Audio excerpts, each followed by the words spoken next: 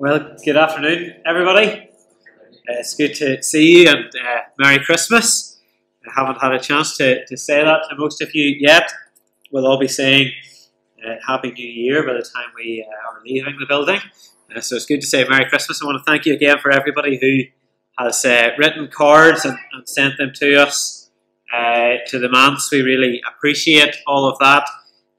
It was good to celebrate Christmas in the manse. We were delighted that the Christmas decorations could go up without having to be put into the attic and taken down again.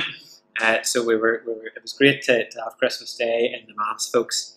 And it was good to be here in Gerald's Pass. You'll know, folks, all of the restrictions that we're facing, all of the things that are going on at the minute, means that we won't be having any activity in person other than Sunday worship over the next month.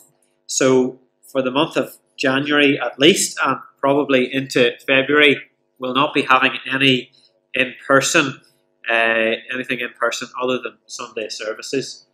We will, however, go online. We got used to that back in March and April and May time, June time. We're going to get used to it again, I think. So we'll go online for our midweeks at least, but we'll still take a break for the next week or so, and I'll be in touch with you about when we're going to be starting up midweeks again. This is our last service today in John's Gospel. We'll be starting a new series next week in Mark, and we're going to be spending some time in Mark's Gospel. I think we'll probably be in Mark right up until June, so we'll stick with Mark right through most of this term and year at least. Our theme today, if we're going to have a theme for our service, is that Jesus is better. Jesus is better. And that really is the theme of the book of Hebrews. The book of Hebrews wants to tell us that Jesus is better. And it starts by telling us that Jesus is better than angels. Our call to worship today comes from Hebrews chapter 1 and verses 1 to 4. And it tells us that Jesus is better than angels. God, who at various times and in various ways spoke in time past to the fathers by the prophets, has in these last days spoken to us by his Son, whom he has appointed heir of all things, through whom he made the worlds, who, being the brightness of his glory and the express image of his person, and upholding all things by the word of his power, when he had by himself purged our sins, sat down at the right hand of the Majesty on high, having become so much better than the angels, as he has by inheritance obtained a more excellent name than they. Jesus is God's final word to us. Jesus is what God wants to say to us. We don't look to angels because Jesus is better than angels. We're going to be thinking today about how Jesus is better, and so we come to worship Jesus. He is the one true and living God. So let us worship God. And we'll do so first of all by standing together. If you're able, stand with me as we pray.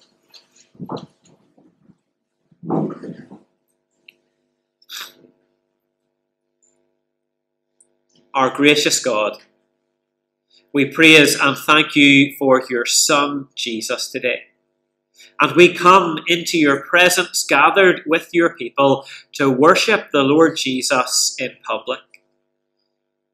We want to praise and thank you for who Jesus is and for what he has done.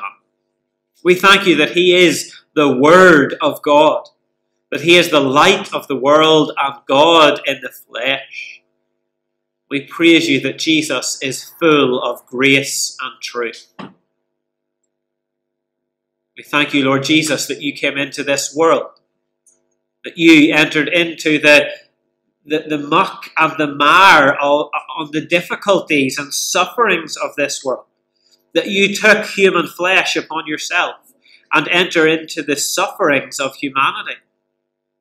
We thank you that you know what it is like to be one of us, because you are a human being. You are fully man and fully God. We thank you that you didn't just come to this world to rule and reign in power and might, but you came to serve. You came to love us by serving us even to the point of death. You died for your people. We thank you, Lord Jesus, that you are called Jesus because you came to save your people from their sins. We confess our sins before you today. Each one of us have sinned in the things that we have done and the things that we have said, even the things that we have thought. We are sorry that we have broken your commandments. When we read the law found in the Bible, well, we find that it only condemns us. It shows us our sin. And so we thank you, Lord Jesus, that you have come to bring grace for grace. That you have come to give us what we don't deserve, to give us everlasting life in your name. We pray that through this service of worship, which is centered upon you and your word, that you would feed us and sustain us today. We pray for any here who don't know you, who have not received you as Saviour and Lord. We pray, O God, that they would come to know Jesus, that by the power of the Holy Spirit you would open their eyes to see that Jesus is their Lord and that you are their God. We pray too for us who are trusting in Christ, that you would feed us today by your word and that you would build us up. We praise and thank you for all of the blessings and benefits which come to us by being united to Jesus. When we receive Jesus, we receive all of his blessings. And we thank you, God, that you do not keep any from us. So we pray that you, O God, will be glorified even as we are blessed in this service of worship to your name and for your glory. Amen. We can take our seats, folks. We have confessed our sin to God in prayer. And if we do confess our sin, if you have confessed your sin today by agreeing with the words that I've been saying, well, God wants to assure you that you are pardoned your sin. Our assurance of pardon for the month of December comes from John chapter 1 and verses 12 and 13. But as many as received him, to them he gave the right to become children of God. To those who believe in his name, who were born not of blood, nor of the will of the flesh, nor the will of man, but of God. We can be born again. We can be born into God's family. Jesus came so that we could be treated as a son of God. That is good news for us today. There are so many benefits and blessings for us when we receive Jesus. He is full of grace and truth. And when we receive him, we receive his fullness. And we'll be thinking about that in our sermon a little bit later. But now we're going to sing together about the benefits that come to us through Jesus. This is Psalm 103. The tune is Before the Throne of God Above. We sang this back in November, so hopefully you will remember it. It'll be familiar enough to us. We'll keep our seats as we sing Psalm 103.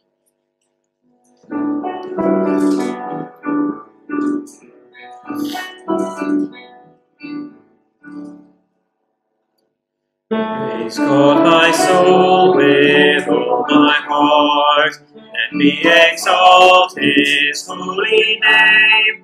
Forget not all his benefits. His praise my soul in song proclaim. The Lord forgives you all your sins, and heals your sickness and distress. Your life he rescues from the grave, and crowns you in his tenderness, and crowns you in his tenderness. He satisfies your deep desires, his unending stores of good, so that just like the eagle's strength, your youthful vigor is renewed. The Lord is known for righteous acts, and justice to downtrodden ones. To Moses he made known his ways, his mighty deeds to Israel's sons, his mighty deeds to Israel's sons. The Lord is merciful and kind, to anger slow and full of grace. He will not constantly reprove, or in his anger hide his face. He does not punish our misdeeds, forgive our sins their just reward. How great his love, as high as heaven, towards all those who fear the Lord, towards all those who fear the Lord.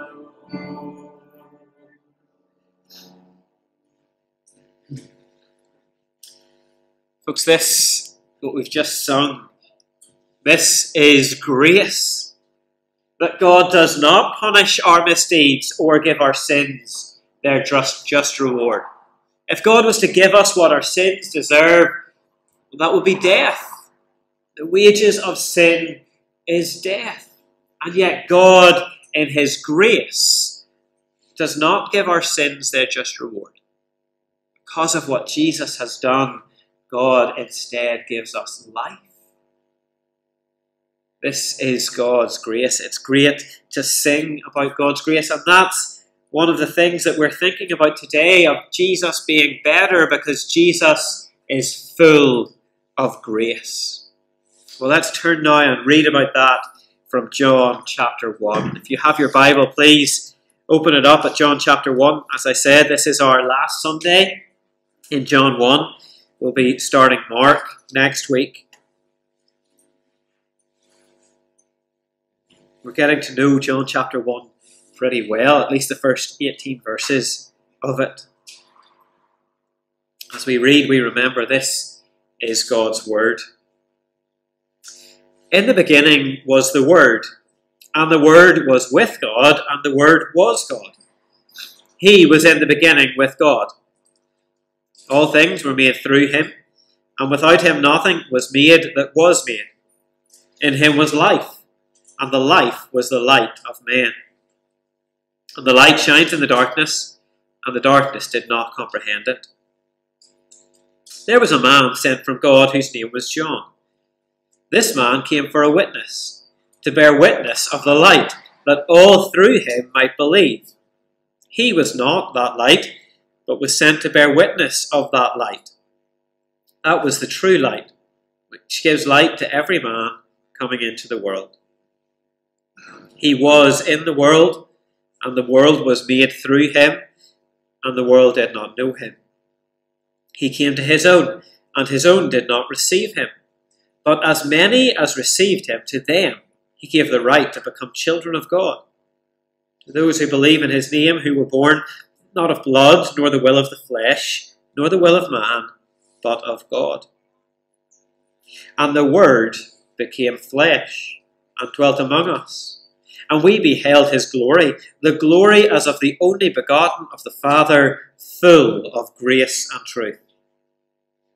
John bore witness of him and cried out, saying, This was he of whom I said, He who comes after me is preferred before me, for he was before me. And of his fullness we have all received, and grace for grace.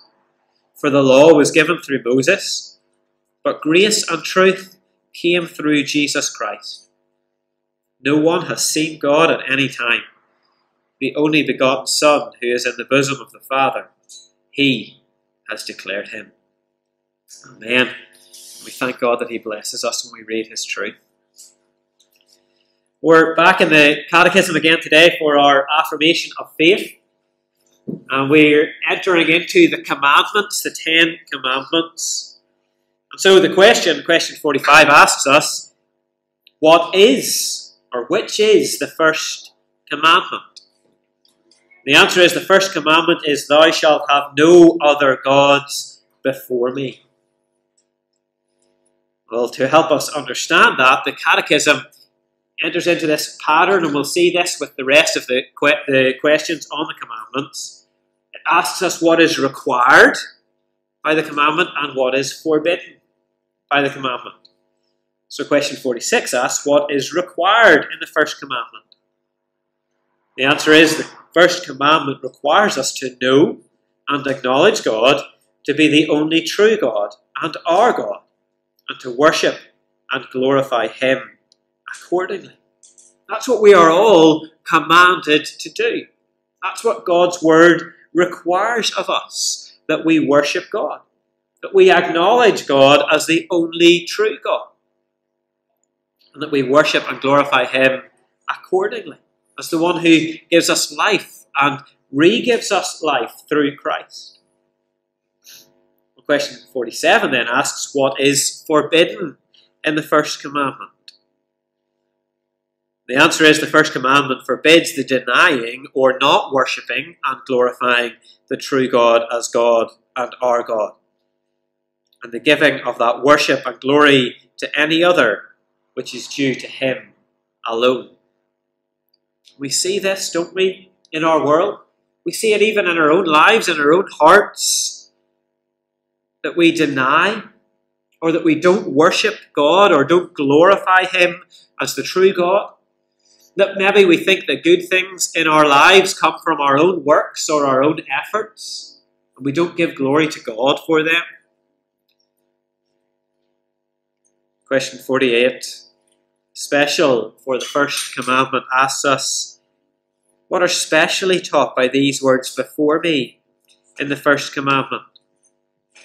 The answer is these words before me in the first commandment teach us that God, who sees all things, takes notice of and is much displeased with the sin of having any other God. God does not want us to worship other things. And when the commandments were given to God's people at Sinai, there were people who worshipped idols. They carved little idols out of stone or out of wood, and they bowed down to them and they worshipped them. We might think, well, those are primitive people. We would never do such things. And yet, even in the last week, haven't we worshipped idols? Haven't there been things about Christmas that we wanted to happen that couldn't happen because of coronavirus? And they weren't all things to do with Jesus. A lot of them were to do with us. We make idols out of presents. We make idols out of food or family. We make idols out of toys. We make idols out of money. John Calvin said that the human heart is an idol factory. So easily we are distracted by all sorts of things in this world that are not God, and we give glory to them. We worship them. We think that our hope relies on them. I'll be happy if I get. We even turn ourselves into little gods. We worship ourselves. Well, the first commandment puts this burden on us. It says you're required to worship God and him alone. It says you are forbidden from worshipping anything else. We're going to think about the law a little bit in our sermon in just a moment. But before we come to our sermon, let's bow our heads and pray together and ask for God's help. Our God and Heavenly Father, we need your help today, and we thank you that you do help those who call upon you. And so we ask that by the power of your Holy Spirit, you would open our minds today to understand what you are teaching us through the Scriptures, that you would open our hearts to believe it, that we would trust in it, and that we would receive today the fullness of Jesus Christ, his grace for grace. For it's in his name and for his sake that we pray. Amen. Now, boys and girls, you'll have noticed that there's no kids' talk today as such, based on the Catechism, and that's because I want us to think today all together. So, boys and girls and grown-ups, you're all involved in the sermon today. And there's one thing, isn't there, boys and girls, that every grown-up wants to know in December. Every grown-up wants to know this in December. Before Christmas Day, we all want to know, is he coming? Is he going to come to your house? And then after Christmas Day, every grown-up is asking, well, did he come? Did he bring you presents? Did he come to your house? We all are very interested in Santa. We're all very interested in Santa. We want to know about Santa Claus. And I hope he did come. I'm sure he brought all sorts of presents to boys and to girls. I know he came to our house. He was keeping a list of who's naughty and who's nice. And if your house is anything like ours, there were plenty of warnings before Christmas Day. Remember to be good, so Santa will come. Joel was very impressed with Santa, because Santa brought you exactly what you asked for. Isn't that right, Joel? It's just amazing how Santa did that. Christmas Day is over. Here we are at church again, and we are here to worship Jesus. And the big message that I want you to take away today, well, it might be a bit controversial, but I don't think it should be. The big message is that Jesus is better.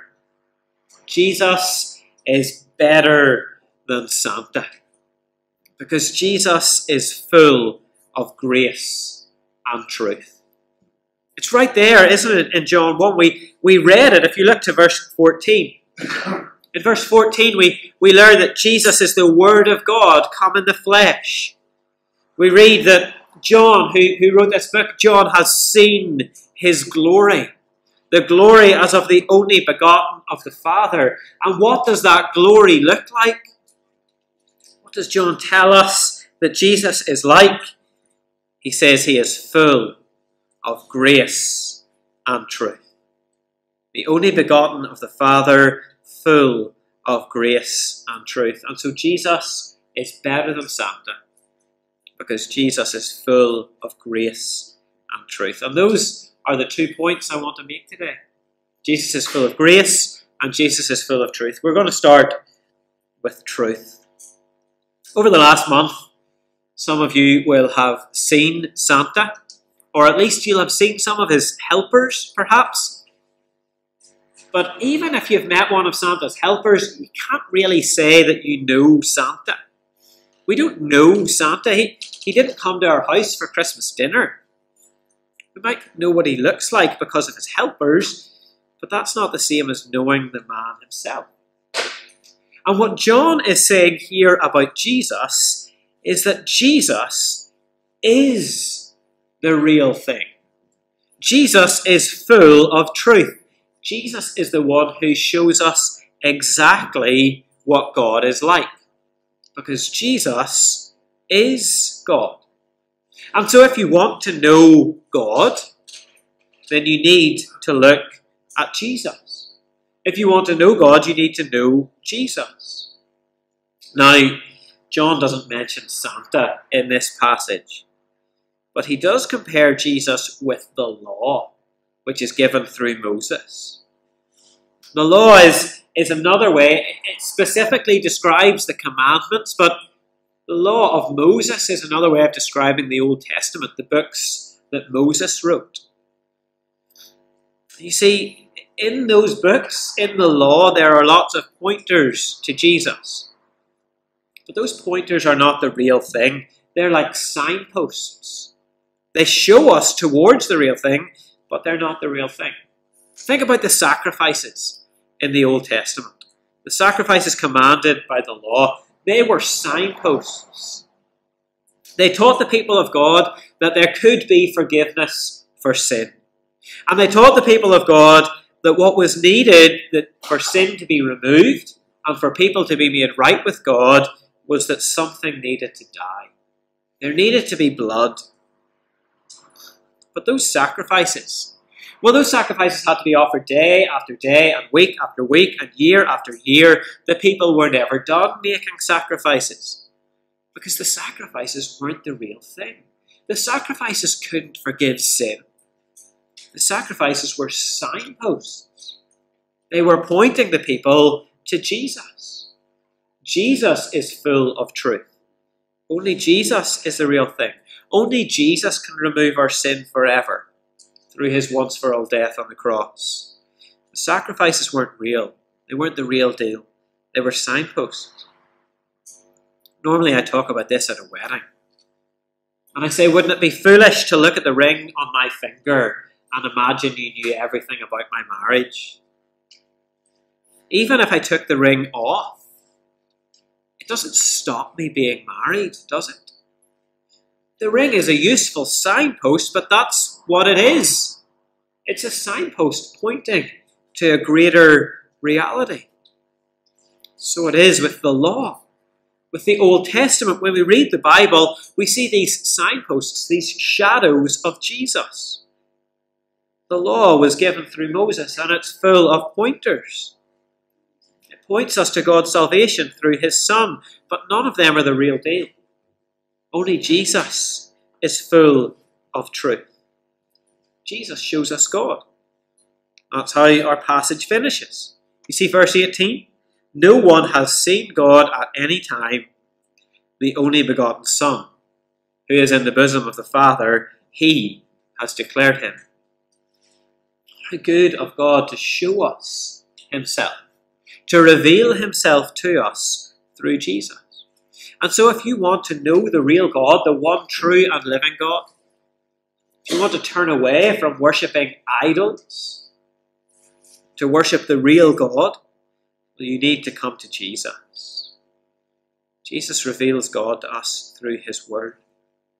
How kind and gracious of our God to do that. And that brings us to our second point. Jesus is full of grace. And in this way, Jesus is way better than Santa. We've all heard about Santa's lists. There's a naughty list and a nice list. And the question for all boys and girls at this time of year is, which list are you on? Have you been good? Are you going to get presents? Or have you been bad and you're going to get a lump of coal? And if you're on the wrong list, how do you get moved to on the right list? Is it possible to get your name rubbed off the naughty list and moved on to the nice list? Doesn't it seem? And I think you can, Joel, but what do you have to do? You have to be really, really good. You have to try really good, really hard to stop doing all the bad things and start doing all the good things. And if you're good, then Santa will give you presents. Santa treats each kid the way they deserve. If you can be good, he'll give you good things. And if you can be bad, if you are bad, then he'll give you coal. But that's not the way Jesus does things. Jesus operates by grace. Jesus is full of grace. And what that means is that even though we are on the naughty list, we still receive God's gift. In fact, what we really need to do in order to receive God's gift is realize that we are bad and that we can never make ourselves good. The only thing that we contribute to our salvation is not our works, it's the sin that makes our salvation necessary. You see, grace is God's undeserved favour. Santa gives kids what they deserve, but God, in his grace, gives us exactly what we do not deserve. And that is the gift of his own Son, Jesus, who is full of grace. Now again, our passage doesn't mention Santa. Instead, again, John compares the grace of Jesus with the law. You can see in verse 17, the law was given through Moses, but grace and truth came through Jesus. You see, the law is a good thing. It's a really important thing. It does something helpful for us. It tells us how to be good. In fact, the law tells us how to be perfect. That's what the Ten Commandments are. The Ten Commandments are God's word on how to live a perfect life. But if you were to try and keep the law even for a moment, you would fail. Think about the commandment we've read today. Does it seem possible to worship God and worship Him alone, 24 hours a day, 7 days a week? Not allowing your mind to drift from God for even a second? Some people find it hard to concentrate on God even for a whole sermon, let alone for the whole service, let alone for the whole Sabbath day. So what about the other 6 days? It's really hard, isn't it? It's really hard not to let our minds be distracted by something. To hear something or to see something that takes our focus away from God. Even at Christmas. Christmas where we're meant to be celebrating the coming of Jesus in the flesh, and yet so many ways we make it about ourselves and what we want. We put our desires above the one true and living God. So what the law ends up doing is it ends up setting a standard that we can't keep. It demands this perfect life, and it's impossible for us to live up to it. The bar is so high that we can't get over it. The law actually ends up doing something else for us. And that's also really important. The law shows us how sinful we are. The law shows us that our names belong on the naughty list. It's like a mirror. When we look in the law and we see perfection, we realize how imperfect we are. And the thing about the law is it can't save us. If you could keep the law, then it would save you. But you can't keep it. And so the law ends up condemning us. And the punishment for not keeping it is death. We're on the naughty list. We can't keep the law, so how do we get on the nice list? Think about looking at yourself in a mirror. And you see this big dirty mark right down the front of your shirt or the front of your top. How would you clean that up? Would you try and rub it with the mirror? You wouldn't do that. The mirror is not made for that purpose. The mirror is made to show you the stain, but it's not made to clean it or remove it. And the law is like that. The law is good, it is important, but what it does is show us our sinfulness. It cannot remove our sinfulness. The law wasn't designed to do that. We need to remove the stain of sin in our lives is Jesus. We need God's grace. The law has no grace. It sets the standard and expects you to keep it. Jesus is full of grace. The great news of the gospel is that Jesus kept the law. At every point, Jesus was perfect. Because Jesus has kept the law, you can become clean from sin. In Jesus, you can be made perfect in righteousness. You see what John says at the start of verse 16? Of His fullness we have received, and grace for grace. The law demands us to get 100%, and we cannot do it. It shows us that we're sinful, that we're on the naughty list. But Jesus in His perfection has got 100%. And if we receive Him, His mark becomes our mark. If we receive Him, He gives us His result. So even though we are failing, God places us on the nice list. That's grace. That's what grace is. It's God's grace, and it comes through Jesus, who is full of grace. The fact of the gospel is that there is no sin. None, no matter how great, that cannot be forgiven. All sin can be forgiven because our standing before God does not depend on us. It depends on Jesus. But you have to receive him. You can't be proud and say, I don't need Jesus. I'll get through on my own. I can do this. You can't say, I try my best to be nice to everyone.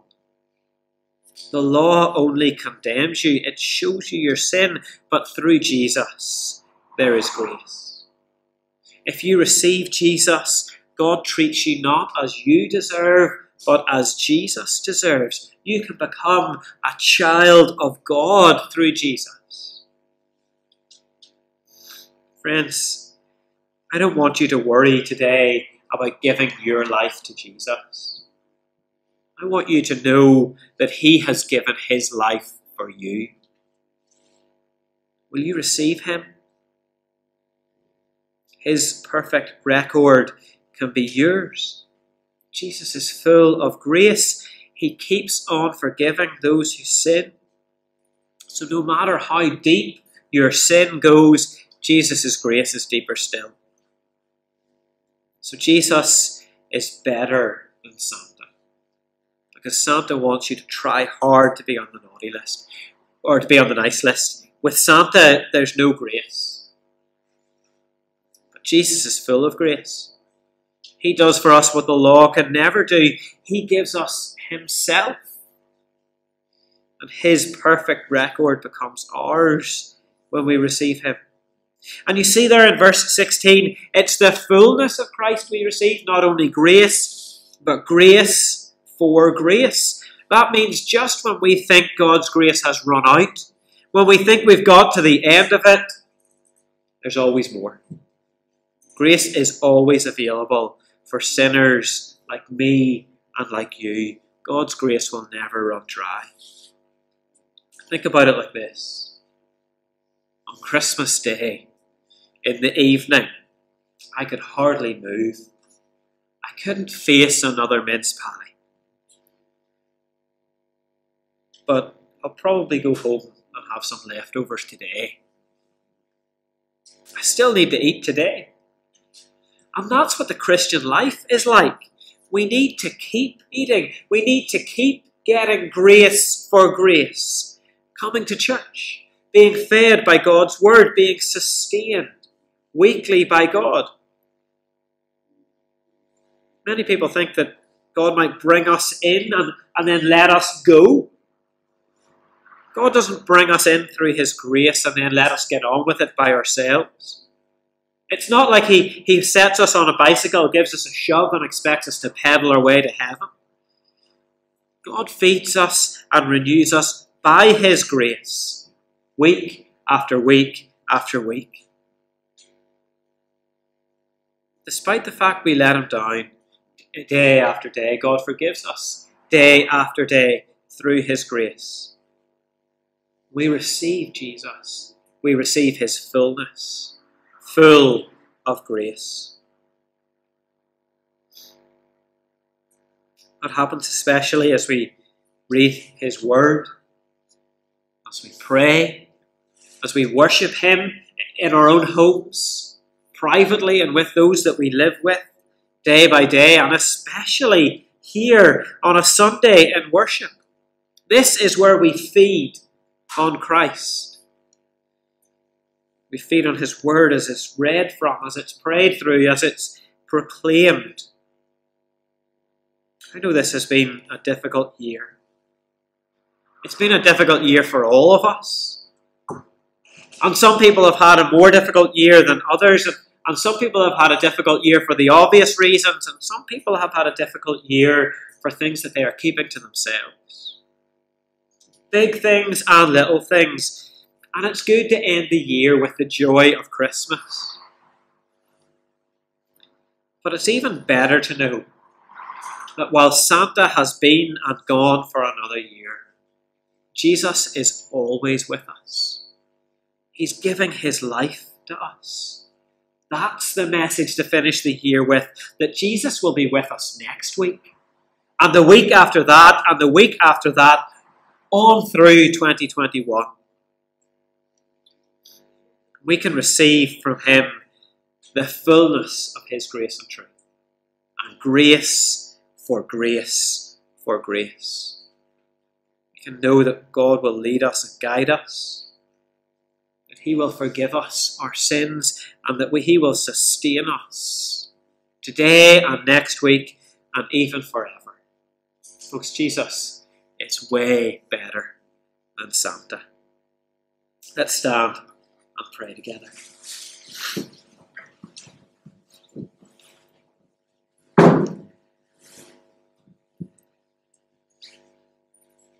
Our God and Heavenly Father, we praise you today for your only begotten Son, the Lord Jesus Christ. And we thank you that through Jesus we can receive grace for grace. We thank you that you do not treat us as our sins deserve. You do not punish our misdeeds because you have punished them on Jesus. We thank you that, Lord Jesus, that your name is Jesus because you came to save your people from their sins. That you came into this world to live a perfect life, to keep the law perfectly, so that we can receive your record, so that your mark can be ours and we can have 100%. So that no matter how many times we let you down, there is always grace.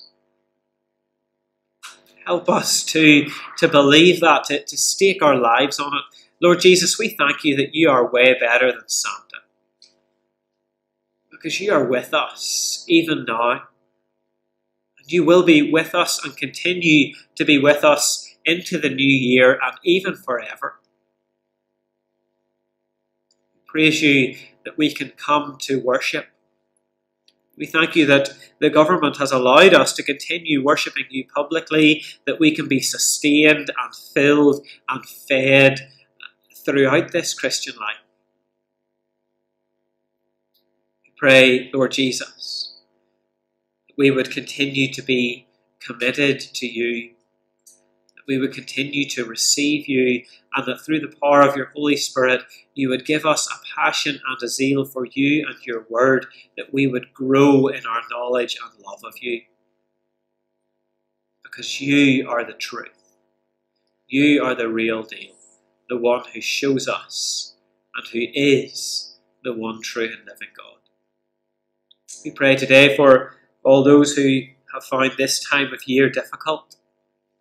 We pray especially for those who are grieving at this time of year and who have an empty seat, who've had an empty seat at the table, who've lost loved ones, even those who have lost loved ones in recent days. And we do pray again this week for the Moffat family. We continue to pray for Sam and Hazel and for Lauren and Natasha and Nathan. We pray, oh God, that you would give them the strength to get through the funeral service tomorrow, and you would continue to sustain them, that they would know the fullness of Christ at this time, that they would know the truth of Emmanuel, God with us. We pray, Heavenly Father, for all those around this world who have been kept from celebrating Christmas because they live in a country where they are persecuted for their faith. We pray today for those who live in communist regimes. We pray especially for the leaders in those regimes, that they would be converted to Christ. We pray too for all those Islamic parts of this world, that you, O God, would show a great turning in their hearts, that they would turn away from idols to worship the one true and living God. We pray that in your grace you would bring your word and you would bring conversion to those people. We pray too for those in our own part of the world who have struggled this Christmas for financial reasons. We pray, Heavenly Father, that people would continue to look to you, would continue to look to Jesus, and would hope in him. We pray as we look forward to 2021, not knowing what the future holds, not knowing what lies around the corner. We pray that we wouldn't anticipate anything other than you are with us in this new year. Our prayer is that you would go with us. And if you do not go with us, God, we do not want to go. Pray, Heavenly Father, for your presence among us through Jesus Christ, who brings us his fullness and grace for grace, each week and each day as we look forward to the future. It's in his name we pray, and for his sake alone. Amen.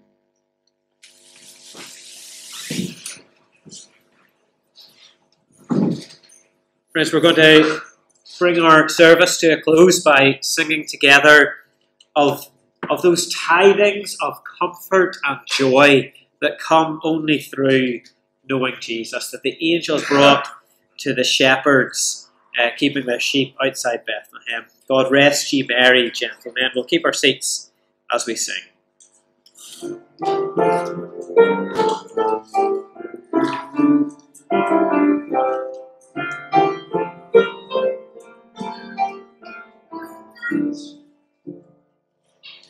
God rest ye merry, gentlemen, let nothing you dismay.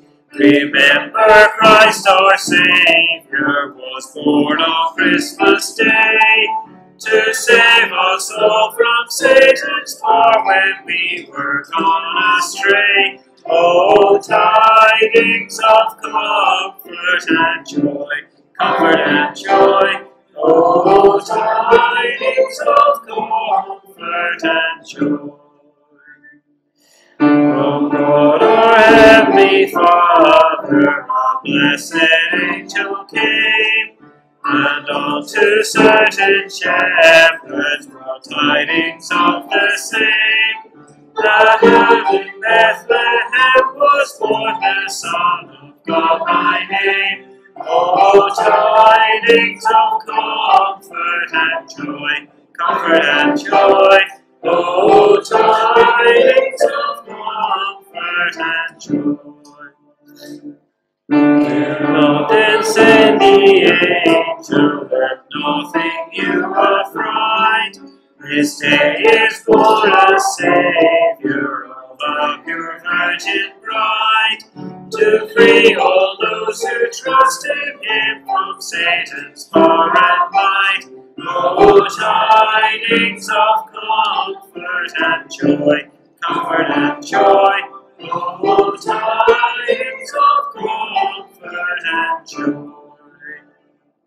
The shepherds at those tidings rejoiced in heart and mind, and left their flocks a-feeding in tempest, storm, and wind, and went to Bethlehem straight away the Son of God to find. Oh, tidings of comfort and joy, comfort and joy.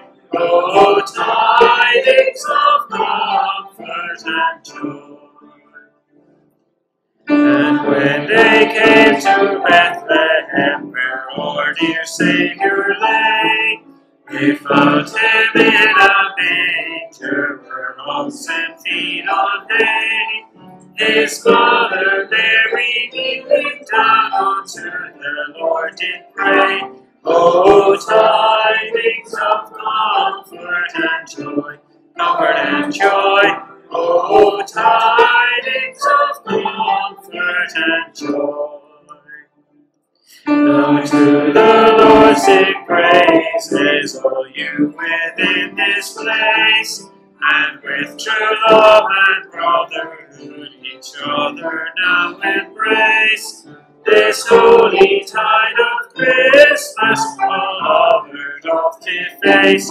Oh, tidings of comfort and joy, comfort and joy. Oh, tidings of comfort and joy.